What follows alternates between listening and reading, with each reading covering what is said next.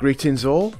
I was all set not to release a video this week with Christmas being just around the corner, but I just couldn't resist when I heard that a highly anticipated release was, well, released. We are taking a quick look at DOSBox Pure, which has just been released as a RetroArch core, as a public preview. It also ties in very nicely to a series of videos being produced by YouTubers big and small this month called DOScember. You've guessed it, videos released in December covering any and all aspects of DOS. I have included a list in the description. Now, I must admit I missed out on a lot of DOS and PC gaming. I wasn't playing games much at that point, so it has always been a treat in recent years to be able to go back and fire up some classic titles using DOSBox. Although DOSBox isn't particularly hard to set up, I am thrilled to say that the DOSBox Pure core for RetroArch is set to make things even easier. It has the ability to load games directly from zip files, which helps keep the structure of your DOS game folders super tidy. Another great feature is a lot of the configuration is automated, including keyboard and mouse and joystick controls. Bear in mind this is a very early public preview, but results are pretty good. DOSBox Pure is also able to utilize sound fonts for MIDI music, if you provide them yourself in the RetroArch system folder. You can also rewind and use save states in DOS games. Amazing! To get this up and running, you need to head over to the DOSBox Pure GitHub page and download the binary files and manually place them in your RetroArch cores folder. Don't forget to place the info file in the correct folder or RetroArch won't see it. Once this is out of the public preview stage, I'm sure it will be available to select in the regular way in the core download section.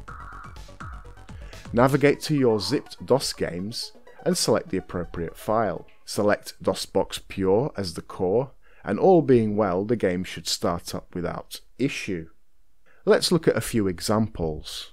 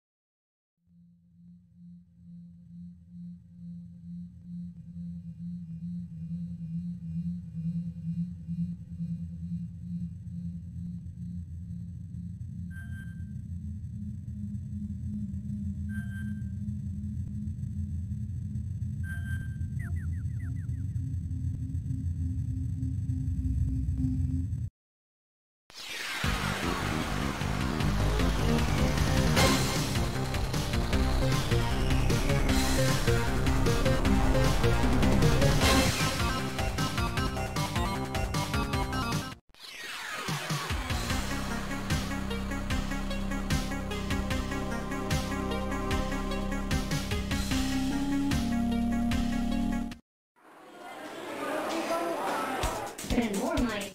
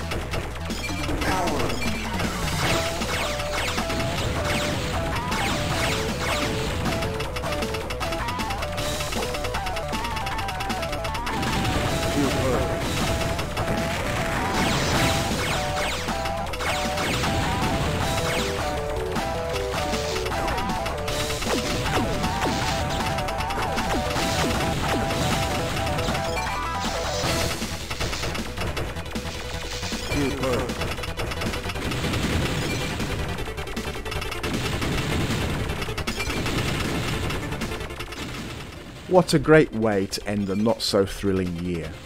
I really recommend taking a look at this project. Not everyone has the ability or the space to have a dedicated DOS machine, so this is an ideal solution. Also, if it's working this well at such an early stage, then I can't wait to see what it has to offer in the future. I have included a link to the GitHub in the video description. And so, until next time, have a good one and bye bye.